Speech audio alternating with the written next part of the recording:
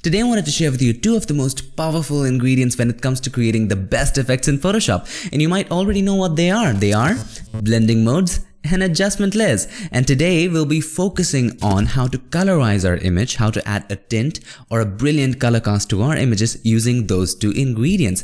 It will be a lot of fun and it is more approach based. There's no step involved. It's looking at the image, looking at what you think and adding things accordingly. So without any further ado, let's get started.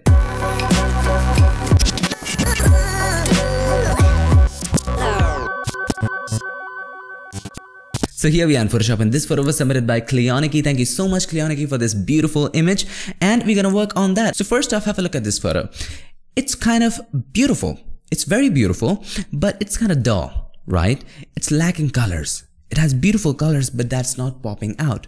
We need some tint, we need some color cast. So let's go ahead, add a hue saturation adjustment layer. We need to colorize it, right? So add a hue saturation adjustment layer, click on this gray white icon, and once you click on that, choose hue saturation. Okay, now this might sound strange a little bit. Make sure you go ahead and check the colorize. What that does is takes away all the color from the image and then adds just one color to it. Okay, click this, and now this might look strange to you, but wait, okay, I love the blue color. Okay, it's looking nice, but I don't want to let go of all the other colors. We just wanted to add a color cast. How about trying on different blend modes, right? So let's go ahead and try on soft light. Wow, have a look at it. Have a look at the before, after. Just one adjustment layer with a blend mode. It's all about the two ingredients, and when you mix those two ingredients, magic happens. So now you can go ahead, control the hue, select the color that you want. I think the blue was fine, but you can also go with purple. Purple also looks fine in this one, but I guess for me, I'm gonna choose blue, and then you can control the saturation from here. I guess this is fine. That's too much. This is fine. And the lightness, this is fun. Okay, so there we go. Have a look at the before and after, after. That's brilliant. Now you want to add some color to the hair. The color is a little bluish, but we want to add a little blonde color to the hair, a little bit brownish color to the hair. Simple. Add a solid color adjustment layer. Solid. Okay, so click on this gray white icon and choose a solid color. Now, choose the color that you want. You wanted to add brown, right? And guess what? You can always go ahead and change it later. So choose any color that you want. For example, brown, and again change the blend mode to maybe try soft light, maybe try screen. Try different blend modes, see which one works for you. In this case, I think soft light will work. Okay, soft light looks good on the hair, but doesn't look good everywhere else. It takes away the blues. So what do? You know that. Hide the other areas and show the layer only on the hair. How to do that? Mask, right? So you don't have to create a mask because again, adjustment layer always comes free with a mask. So let's go ahead and select the mask and invert it. It's completely white, which means the mask is being applied to whole of the layer. Okay, remember, black are the areas where the layer does not appear.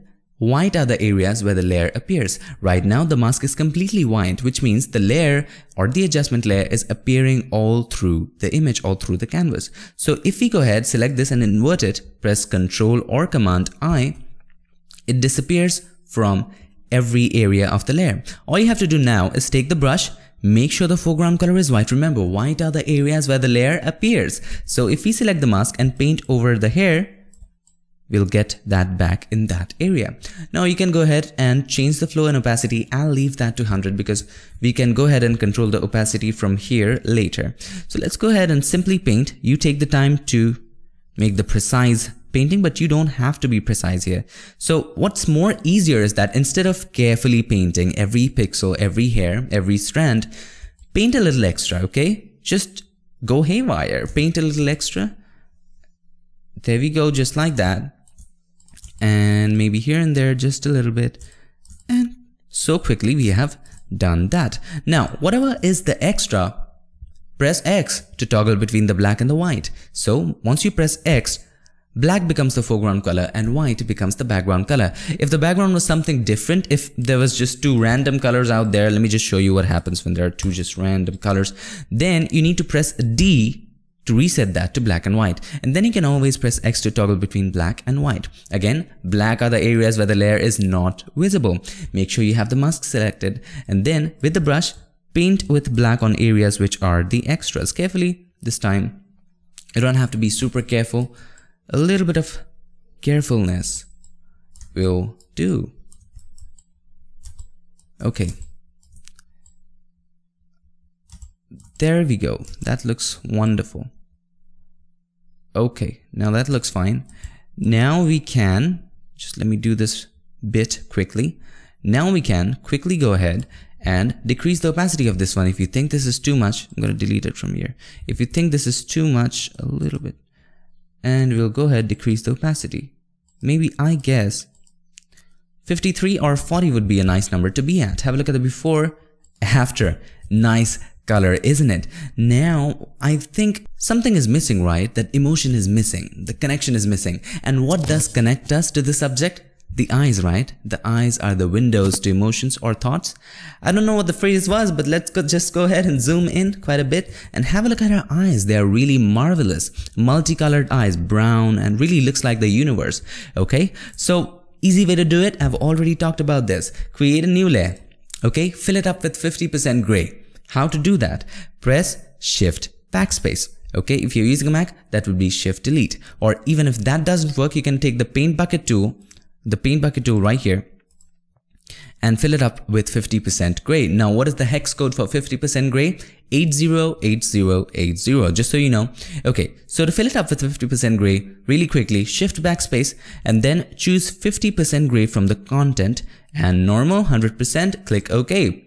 Now this might look strange, but wait, change the blend mode of this one to color dodge. Now this adds a lot of details to the eyes, but it also adds detail to other areas which we didn't want. So add a mask, simple. Hold Alt and then click on the mask. What that will do, that already creates a negative mask. Okay, so click on the mask, it creates a white mask, but we want a black mask, and then paint back in the eyes. So we will press Alt, hold Alt, click on the mask, that creates a negative mask. Now we can take the brush, make sure the foreground color is white, press X to toggle, zoom in quite a bit, and then simply paint over the eyes, the iris, and don't go near the corner of the iris, don't paint here, okay? Just make sure you're inside of the iris and make sure the corners of the iris is dark, really makes it pop out, okay? So do it similarly right there. Now it looks like a portrait from Nat Geo. If you paint extra, you know what to do. Press X to toggle between the foreground and the background. Make sure the foreground is black, and then just paint out this area. Okay, we got that right. Now you can easily go ahead and control what? The opacity of this. This 40 is fine. Zoom out a little bit. Now that looks like something. Have a look. Wow. Okay, now I think we need to soften her skin out, right? It doesn't quite look right. It looks right, but that will really bring the best out of her. So here's what we do. I talked about an action, a very quick action to soften the skin, and we're going to use the same. Make sure you have the background layer selected, because we don't want to soften the skin above all these adjustment layers. We want to soften the skin right at the core. So here's what we do. Make sure the background layer is clicked, and then we're going to use that action. Okay, Windows, Actions. And if you want to know how to create that action, check out this video right here. Okay, this is a part of a live stream on how to create this action. Make sure to check that out. So I have this action, Skin Smooth. All I have to do is just play it, check out the action. You know where to check it out, on the card or the link in the description. Now it asks for a value of high pass. Now you need to choose a value where all the skin just blends in, skin color just blends in. So I think that's too much, that's too less. Skin color has to blend in, don't look at the details. So I guess 18 is a good number to be at. For this image, for your image, it might differ. Click OK. And then you need to choose a value of Gaussian blur where just the skin texture starts showing up. Which means that take the Gaussian blur all the way to 0.1 and increase it gradually. And just when you begin to see skin texture, stop. Now this is, if you go too much, it kind of starts showing the wrinkles which you really don't want. Okay, so I'm gonna choose maybe 3.2 or maybe 4. Let's choose like 3.5. I guess that's a good number. That's good. Okay, click OK. Once you're satisfied, it already selects me a brush and white as a foreground color. All I have to do now, let's close the actions, is just paint over the skin, and that's it, and it softens the skin out. Have a look, just like magic. Okay, so make sure if you paint extra, all you need to do, press X and just paint it. Stay away from the edges and just paint in really quickly. There we go. It just does the work like magic. Okay, so let's do it on this side. Only paint on the areas which is required of you. Okay, which is an area which is already smooth. You don't need to paint there. That's fine. That looks great. Okay, now paint over a little bit here, because see, magic. It just goes away. All the blemishes and other stuff, it just goes away. But I highly recommend that you remove all the blemishes before applying this. I'm doing this really quickly. You can take your time and look at her hand. There's a little bit of injury there. Let's see if we can get rid of that. Okay, that's pretty much gone. This is a quick way to retouch your photos, and just an extra there. Okay, there we go. Paint in a little bit there. Very quickly we did that. Okay, maybe on her fingers a little bit, just like that. Okay, first watch this video, then make sure to watch that actions video if you have not watched it yet. Okay, so constantly I'm changing between the black and the white color as the foreground and the background color. So constantly I'm pressing X if I paint extra. So here, for example, I was painting the fingers and I painted a little extra, so I pressed X and just got back the edges just like that. Okay, so keep your hands on X and spacebar. Why spacebar? To move once you have zoomed in. Okay, once you hit the spacebar, the cursor changes to a hand, and then you can easily move, and X to toggle between the black and white. So my hand is like this, one on X, the other one on spacebar. So once you have softened it, have a look at this. How beautiful this looks. So have a quick look at the before and after. Quick look. It's really, my tongue is slipping today. So make a group of all of these effects. So we'll select the layer just above the background layer and hold the shift key. Select the top layer. It selects everything in line. If you want to select everything in line, select this end, hold shift, select the other end. Everything in the line gets selected. Then press Control Command G. Have a look at the before, after. Interesting, isn't it? Now, can I give you one more tip? Of course, I can. I would love to share it with you. So, what if you wanted to have a control to adjust the separate colors of it, right?